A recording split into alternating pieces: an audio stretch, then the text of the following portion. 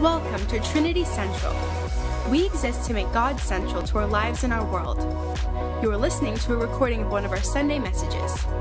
For more information, please go to trinitycentral.org. It's amazing. Thank you so much, Dan. Thank you for sharing so vulnerably and honestly with us. Such a powerful story, wasn't that? So good.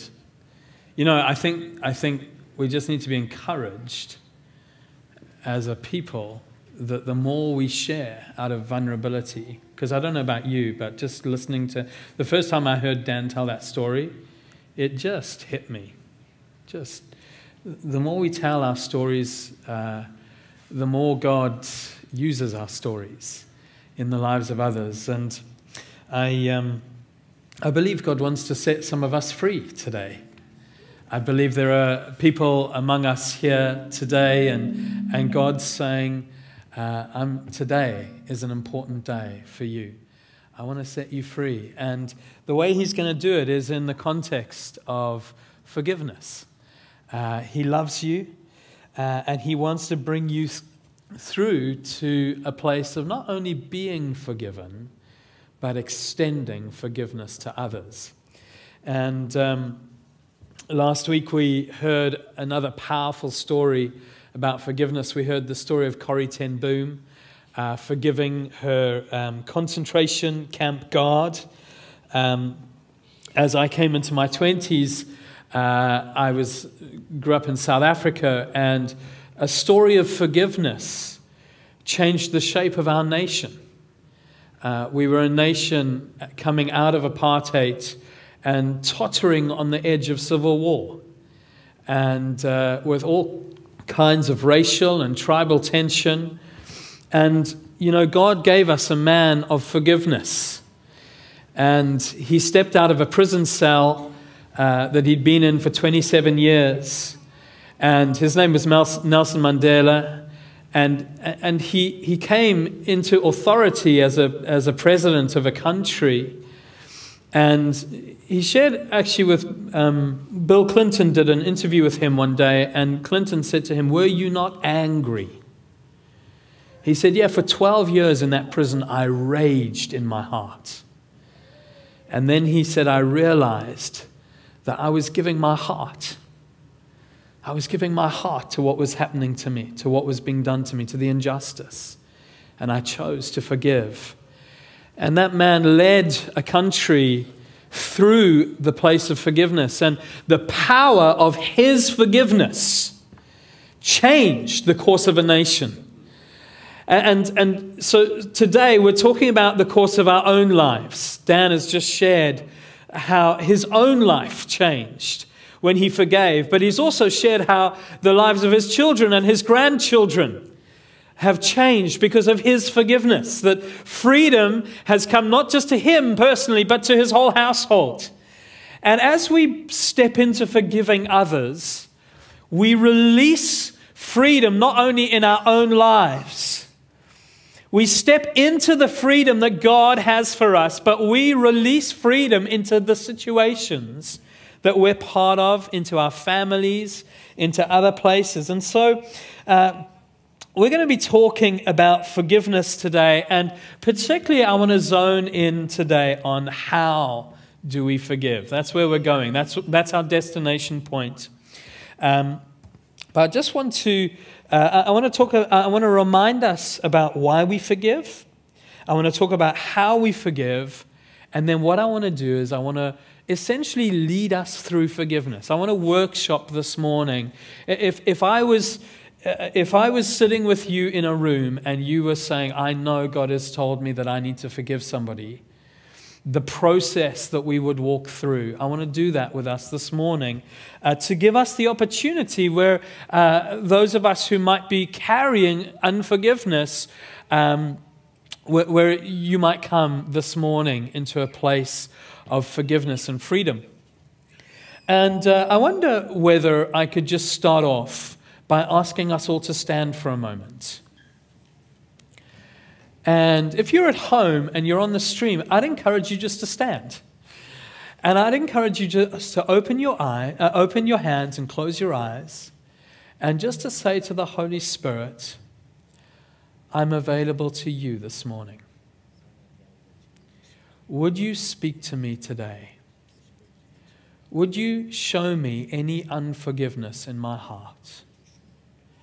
And would you empower me this morning to walk in forgiveness? In the name of Jesus. Amen. Amen. You may be seated. So, just for a moment, briefly, I want to remind us where we are. So, in the fall last year, we began a series called Alive in Christ. And we've been talking about the foundations of our Christian life. And we've talked about 3 words that describe our salvation. We talked about justification, that the moment we put our trust in Jesus, we are made righteous, we are saved. But that reality, that spiritual reality, now needs to become a reality which works out through our lives day by day. And we call that process sanctification. The Holy Spirit is working out salvation in us. We are becoming righteous in that sense. We are righteous in our justification. We are becoming righteous. The Holy Spirit is working that out in us. And ultimately there is a moment, and we've been singing about it in worship and speaking about it in worship. There is a moment where Jesus Christ will return and he will take us to be with him in glory, and we will be glorified. We will be saved. We will be utterly righteous. We will be like him. We will reflect his glory in the most magnificent way. Our lives at that point will be utterly free. The fullness of everything that God has promised to us will be fully realized in our lives in that moment. And that is where God is taking. And that is the eternal hope that exists in our hearts. That's what we're living towards. We know it's like an inheritance that's coming to us. It's guaranteed. It's already ours. We're not living in the fullness of it yet, but it's ours. And so this is where salvation is taking us. This is where God is taking us through Jesus Christ. He has justified us. And let me just say, if we have trusted in Jesus, he has justified us. If we are trusting in Jesus, he is sanctifying us. And in that moment when we see him in his glory, we will be like him. We will be glorified ourselves. And so what we're focusing on this series, Alive in Christ, we're focusing on this middle section of sanctification. How do we change? How do we grow to be like Jesus? How does righteousness work out in our lives? And how are we increasingly becoming like Jesus? That's what we've been focusing on. And we've talked about this reality of that as we come to faith in Jesus and as we grow in Jesus, we need to unpack some of the stuff of the past. Some of the stuff, and we've used the analogy of a suitcase. If you go on a journey, you come back from that journey and your suitcase is full of dirty clothes. And it's a bit like that when we come to faith in Jesus. Our suitcase is full of dirty clothes. And what we need to do is we need to unpack those clothes and put them in the washing machine so that we can pack the suitcase with new, clean clothes ready to go on our next journey. And so we talked about that as an analogy. And so what we're walking through at the moment is different elements of unpacking the suitcase of our past, the suitcase of our lives, so that we can walk in freedom and in a way that makes us look like Jesus. So we started talking about our identity. I'm just going to skip over this very quickly. We talked about identity and how our identity needs to be foundationed in Christ and not in our relationships or not in our performance or anything else. It needs to be foundationed in the love of God. And we talked about how repentance, the lifestyle of a Christian, is a lifestyle of repentance where we are continually dealing with the sin in our lives and bringing it to the Lord and saying, please, would you forgive me? We talked about repentance. We talked about family sin patterns, about how there are things that tend to pass from generation to generation in our families that we need to look full in the face and say, I'm not going to walk in this anymore. I'm going to make this a matter of discipleship. And we begin to break free from the past, which is in our families. And then last week, James began to talk about forgiveness, and he talked primarily about why we forgive. He talked about the forgiveness that God gives us and the ability that we can forgive because of what God has done in our lives. Now, in my pastoring of people, there are 3 things that I have seen that are blockages to people receiving God's love, experiencing His presence, and experiencing the favor of God in our lives. There are 3 things that I would say are common.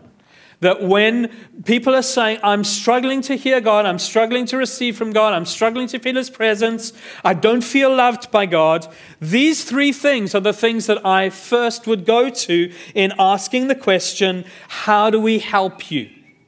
Number 1, a refusal to repent. When I choose not to own sin, not to be real and vulnerable about it and to bring it into the light, that thing becomes a blockage in my relationship with God. I begin to struggle to feel His love and His grace and His compassion. I struggle to engage with His presence. I don't feel the reality of His favor in my life. So a refusal to repent, number 1. Number 2, not receiving forgiveness. See, when we come and we put our trust in Jesus, and we say, Lord, would you forgive me? He does. Scripture tells us that He's faithful and just to forgive us all our sin and to cleanse us from all unrighteousness. So in that moment, God forgives you and says, I am now canceling this debt against you. I'm setting you free in that sense. I'm releasing you from culpability of that sin. I'm forgiving you. But in part of that process for us is receiving His forgiveness. And one of the things that I notice is that sometimes we can get into a place where we don't receive His forgiveness in a real way. And actually, I would say one of the important things that as believers we need to do continually is thank God for His forgiveness. We need to sing songs about, you've forgiven me. We've done that this morning.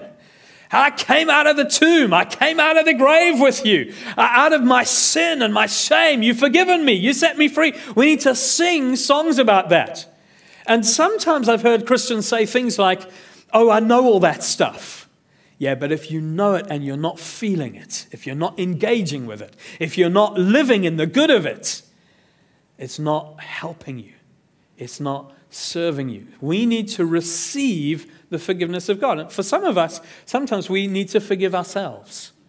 There's been something that we've done, and what we're actually doing, we've said to God maybe 100 times, please forgive me, please forgive me, please forgive me. But what we're doing is we're continually dredging that thing out of the past and saying, but I'm still guilty, but I'm still guilty, but I'm still... And God says, no, you're not. You're not condemned. You're no longer culpable. I have set you free from that. I have forgiven you. I have paid the debt myself. And that's what the gospel says. So that's the second thing, is not receiving forgiveness. The third thing is holding unforgiveness against others or towards others. When we refuse to forgive others, we begin to screw shut the tap of God's forgiveness in our lives. And we talked about this last week, so I'm not going to go back over that ground. But the reality is that our forgiving of others is deeply connected to God's forgiving of us, and our walking in His grace and our experience of God's love and favor in our lives. When we do not forgive others, and as Dan said it this morning, what begins to happen is bitterness begins to grow in our lives. And it's like, it is a spiritual cancer. it begins to kill us from the inside out. And we find that our lives increasingly, bit by bit, unseen, but we are dying. Our relationship with God is dying on the inside. Now, just to say, if you have not listened to James's message from last week, I would highly recommend that message to you. I would encourage you to go and listen to it this week and process it. Okay, what is forgiveness? What is forgiveness? Repentance is the process of owning my own culpability and responsibility for the things I have done to God and to others. Forgiveness is releasing others from the culpability and responsibility of the things they have done to God and to me. Okay, so forgiveness is a conscious, deliberate decision to release them and to release our feelings of resentment, any desire for vengeance or retribution or continued accountability towards that person or group who has harmed us, regardless of whether they actually deserve our forgiveness or have asked for it. That's what forgiveness is. So, we talked about why do we forgive last week? And just to skim over that again, because it's so important that this is central in our thinking. Ephesians 1, number 1, why do we forgive? Number 1, God has forgiven us. Ephesians 1 verse 7 says, in Jesus, we have redemption through his blood, the forgiveness of our trespasses, our sins, according to the riches of his grace, which he has lavished on us. The heart of God towards you and me is so generous and so gracious. When he comes to forgive us, there's no begrudging in his forgiveness towards us. There is this massive heartedness, this generosity of heart that he comes to us and he says, I remember your sins against you no more.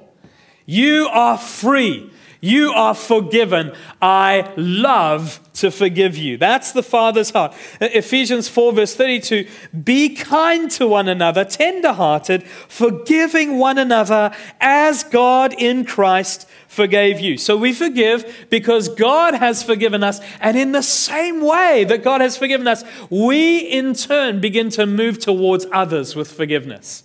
So that forgiveness that God has flowed into our lives, lavishing us with grace, extending such richness to us, we begin to pour that same thing out into the lives of others, those who have hurt us. So God has forgiven us and we have received something. Number 1, that's why we forgive. Number 2, God commands us to forgive. And Jesus gives us some pretty hard and uncompromising teaching when it comes to this. He said, and we talked about this last week, if you do not forgive, I will not forgive you. If you do not forgive, I will not forgive you. But Jesus doesn't only teach forgiveness. And this is what I think is so important for us. Jesus doesn't just command us to forgive. Jesus models forgiveness for us. Jesus starts the process of forgiving. He doesn't say, forgive and then I'll forgive. He starts the process. He initiates it first. And then he says, now out of this, out of what I have done, you forgive. Jesus, Luke 23 verse 34, hanging on a cross, Jesus looks at those around him, looks through the mist of time to you and to me, and he says, Father, forgive them, for they know not what they do. And while he was doing it, it says, and they cast lots to divide his garments. The brutality and the cruelty of the moment is so palpable in the scripture as we're reading it. And yet the cry of Jesus' heart is, Father, forgive them, for they know not what they do. Wow. What an incredible Savior we serve. And so when Jesus gives himself in that way to those who mistreat him, and he says, I forgive them, what he's saying to us is forgiveness is not only necessary, it is not only critical, it is possible. It is possible. And the truth is, friends, there are all kinds of things that have happened to the people in this room. Things some I know about and many I don't know about, where you have been hurt or damaged by somebody else. And the gospel says to you, it is possible to forgive. I will give you grace to forgive. That's God's heart towards us. The Holy Spirit will give us power. Mark 11, verse 25, and when you stand praying, forgive if you have anything against anyone, so that your Father also, who is in heaven, may forgive your trespasses. So we cannot be free until we're forgiven. And that's our third reason. We cannot be free until we have been forgiven. We need to be set free from something. Mandela had discovered the secret. He had discovered, I can't be free if I stay in this place of rage and anger and hatred. I'm the one who's in slavery. And that's what the gospel says to us. Now, I want to tell you just a little bit about my own story for a moment. My father had an affair when I was 9 years old and left us. And at the age of 13, my parents divorced. And in the midst of all of that, God was very good to me, and God spoke to me about his father heart. And all through the years, all through my teenage years, I had this awareness of the father heart of God. But at the same time, all through my teenage years, I lived with this deep sense of pain about my dad leaving us, and a very deep sense of shame as well, that my father had left us, that there was something in my father's leaving of us that was, that maybe I had a sense of responsibility in, or I don't know necessarily how I would express it, but I felt shame. And throughout all of my teenage years, I never told anyone that my dad had left us. So when my friends asked, where's your dad? I would always tell them the truth. He's in Cape Town. He's on a business trip. He's here. He's there. I just would never tell them the whole truth. He's left. I couldn't bring myself to do that. I don't know whether it was that by saying it, I would accept it to be true. I would validate that it was true, or even that I would in somehow validate that it wasn't the wrong thing, that it was somehow okay. But I could not own it. I could not own the truth to others. And I found myself in this kind of tension where I loved my dad, but I was becoming angrier and more bitter towards him as my teenage years went on. And I came to a point where I guess it must have been my early 20s, 2021, where God began to speak to me through messages that I was hearing, people preaching, through my own conviction. Increasingly, I began to know I have to deal with this. I have to deal with this. On one hand, I have to deal with this because it's going to kill me. On another hand, I have to deal with this because I know God's putting his finger on it. And so eventually I sat down and I wrote to my dad. I probably rewrote that letter 5 or 6 times till the point where I felt like I could actually express both the sense of pain that I felt and the genuine sense of I am choosing to forgive you for what has happened to me, what you've done. And I remember posting the letter to him. At the time, he lived in Johannesburg. I lived in Pietermaritzburg. And I remember as I posted the letter, the sense of peace descended on me. It was something tangible. It was like this burning thing that had been with me all the time was gone, just gone. Was peace was where that anger and bitterness, it's like a twistedness in my soul. It's like this knot. It's just was gone. My dad rang me a couple of days later. I guess he had got the letter. And all he said to me at the time was, "I received your letter. Thank you, my boy." Didn't say anything else.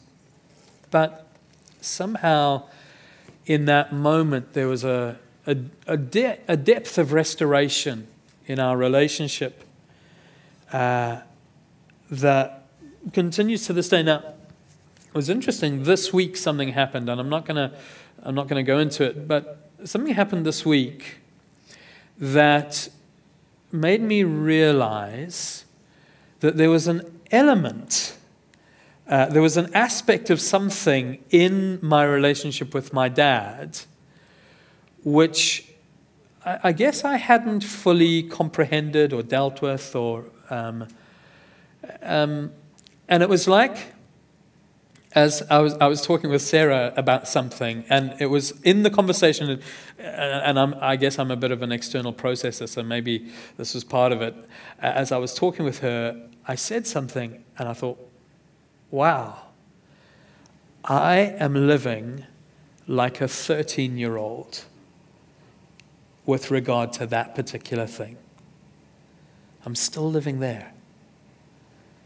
And it was like this just realization that I need to step back into owning that, forgiving. And so I did.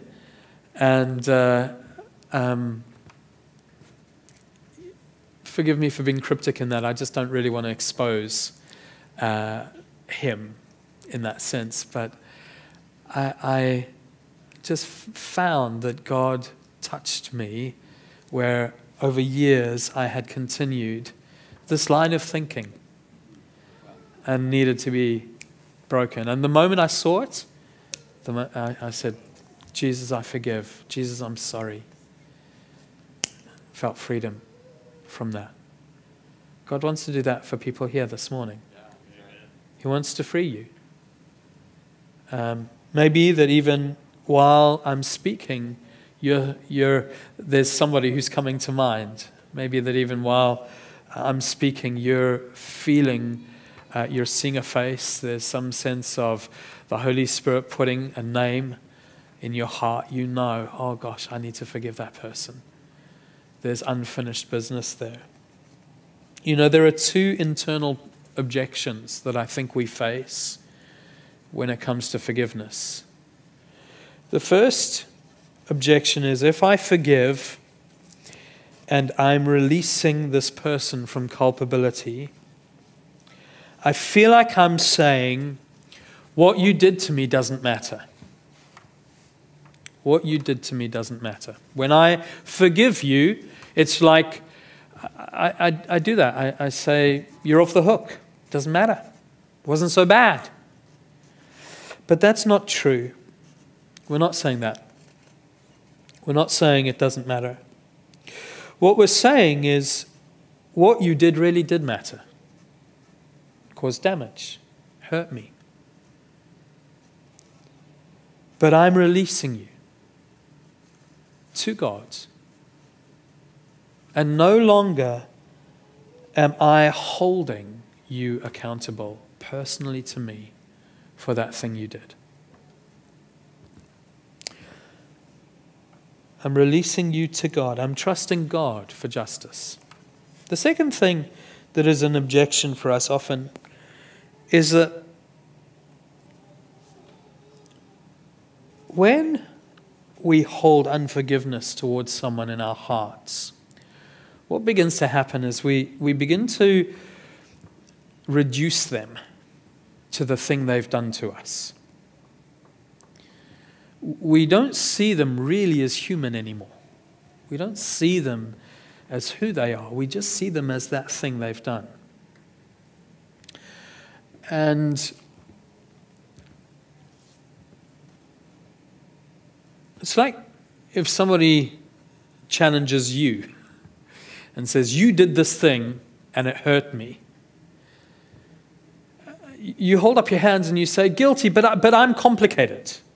You know, I do good things, and yes, I'm sorry, I did that bad thing as well. We have this way of seeing ourselves very relatively, but often when we're hurt by others, that sense of looking with judgment or with balance disappears, and we begin to see them only. We reduce them. They become subhuman to us in some sense. They become simply the thing they have done to us.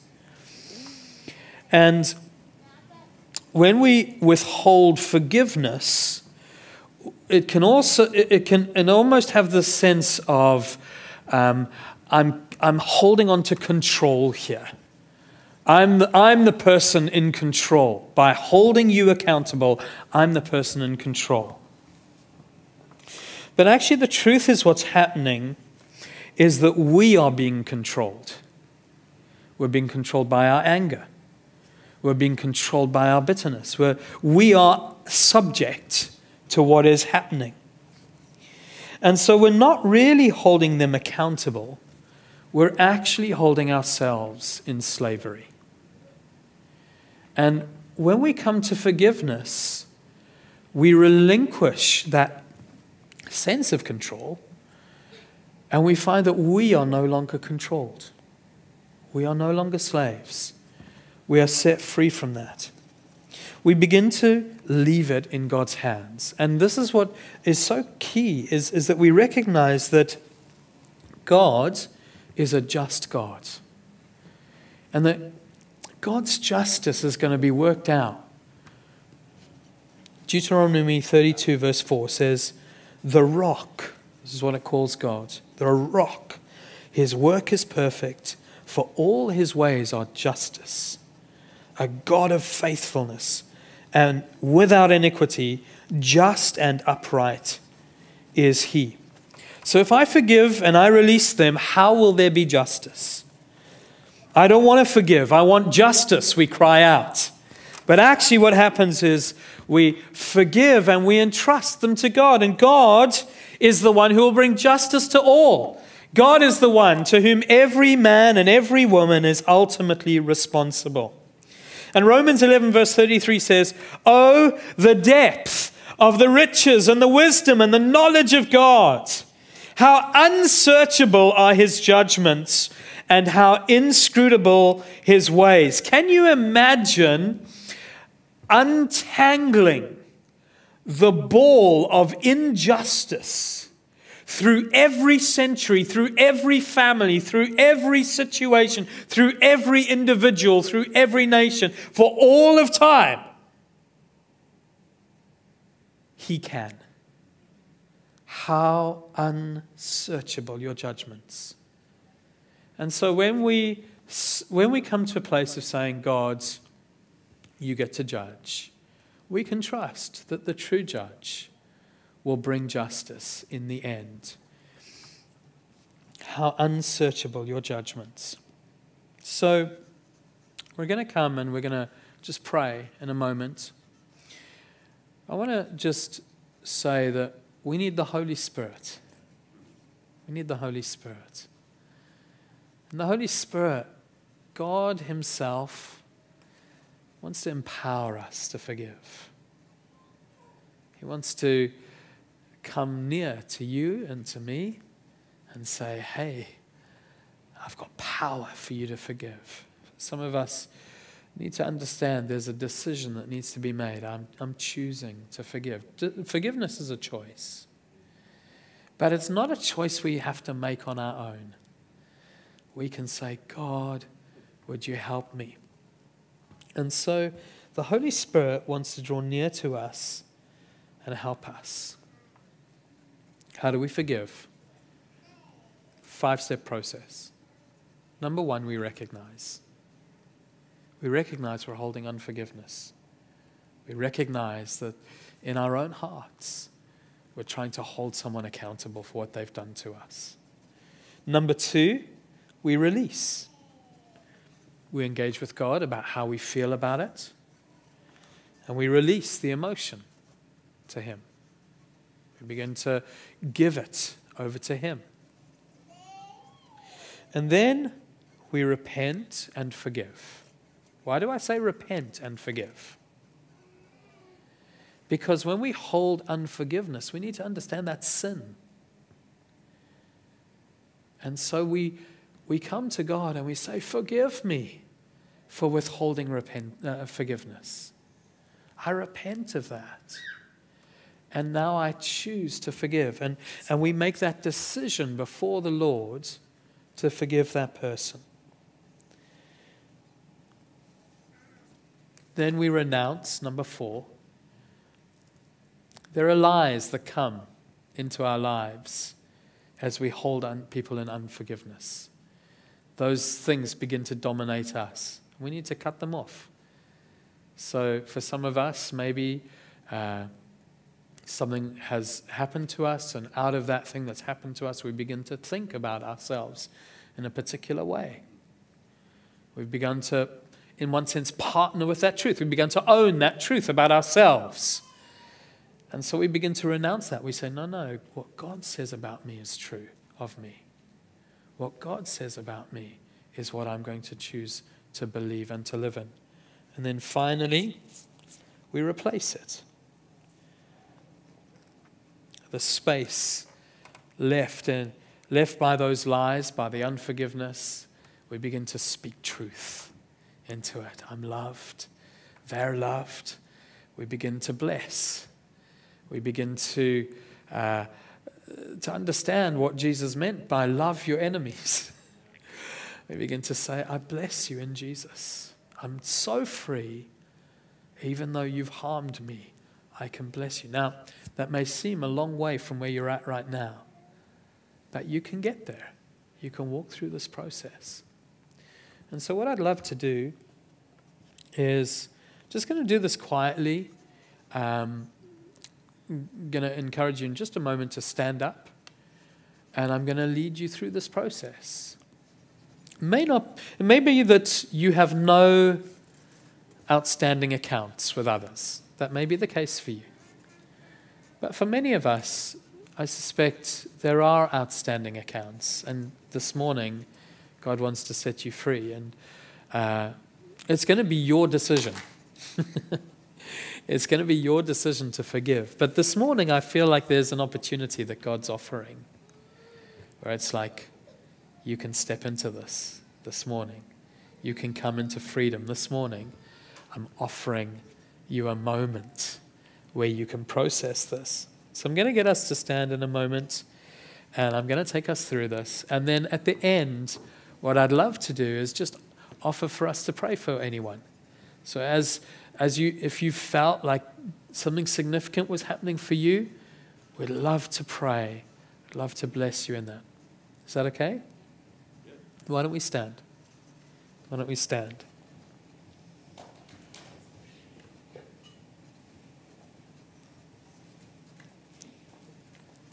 So as you stand, I want you just to close your eyes. This is not about you and me. This is about you and your Father, your Heavenly Father.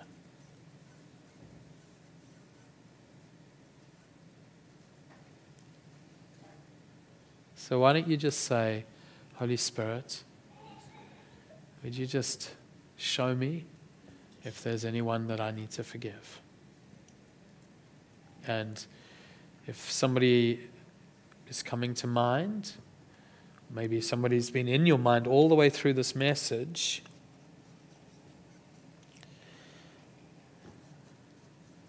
just hold that for a moment. Holy Spirit, would you just come and speak? Would you give revelation across this room right now? Thank you, Jesus.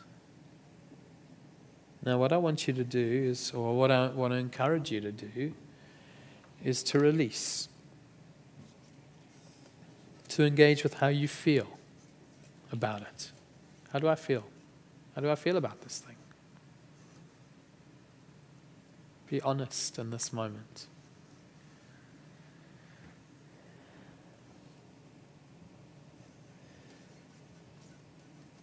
Maybe carrying emotion that is a result of this issue or memory. You may be still feeling that sense of hurt. Just express that to God.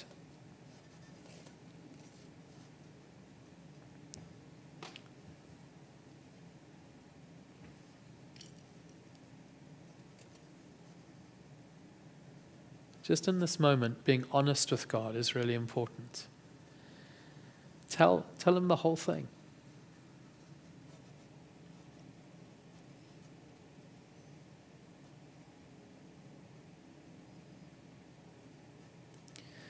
For some of us in this moment, we actually also need to acknowledge, I felt let down by you, God.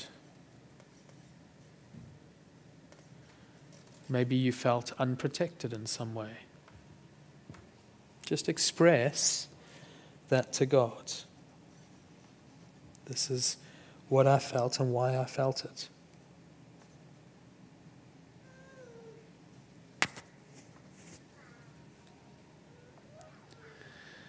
Now,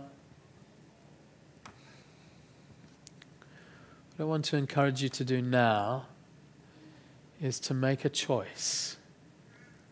Okay, and the choice can start simply like this. Lord Jesus, because you have forgiven me, and by the Holy Spirit's power, I choose to forgive so and so. Okay, so name them. And what I would encourage you to do is then say, I choose to forgive them of, and name what it is that they did.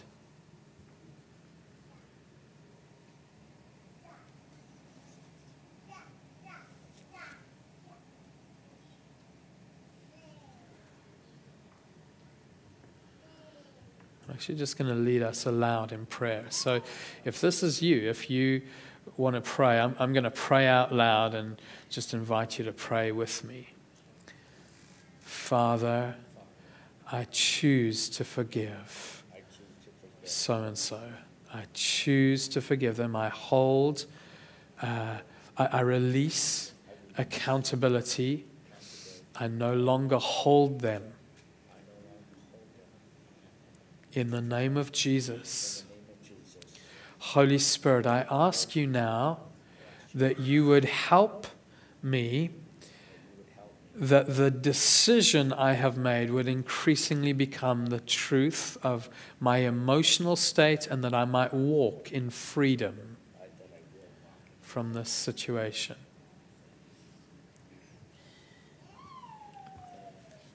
Thank you, Jesus. Thank you, Lord. Now, if there's anything that what has happened to you has begun to build up as an identity lie, or so, for example, let me give an example like this: a child who feels like they were abandoned, or that they did not have a voice to their parents while they were growing up. They may continue to carry the lie of, I don't matter. What I say doesn't matter. Okay, and so there are things that we can then begin to live with out of that which has happened to us. And I just want to encourage you now to ask the Holy Spirit, would you show me if there are any lies that I am living out of from that situation? Just take a moment and Just see if there's anything that comes to rest for you. You feel like the Holy Spirit brings something to mind.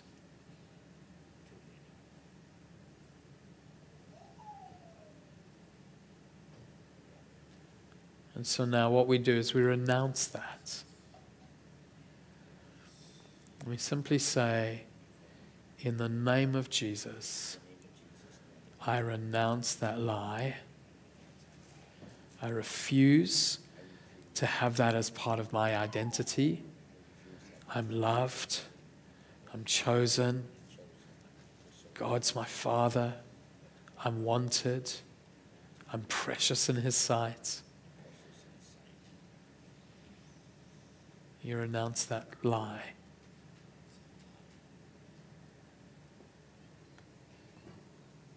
And then finally, you replace what has been spoken or what you've taken on. You begin to bless. So just in your heart, you say, Holy Spirit, I choose to believe the truth about myself. And I choose to begin to step into what it means to be an overcomer in this area. I choose to bless so-and-so in you. I ask you for your good to happen in their lives. I ask you that you would bring them to repentance. I ask you that you would show yourself to them. I ask you that you would show mercy to them. I ask you that you would bring them to a saving knowledge of you. I ask you that you would meet their needs. You just begin to pray for them. In the name of Jesus.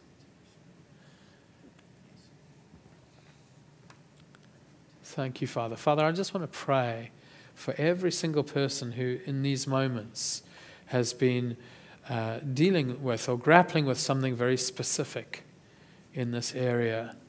And I just pray, Holy Spirit, now for your presence to come on them. I ask you, Lord Jesus, for your freedom just to well up. I pray, Father, for the knowledge of what it means to be set free, living in that new creation reality that you have for us, stepping into all that you have. I pray, Father, for an impartation of joy. I pray, Father, for an impartation of faith.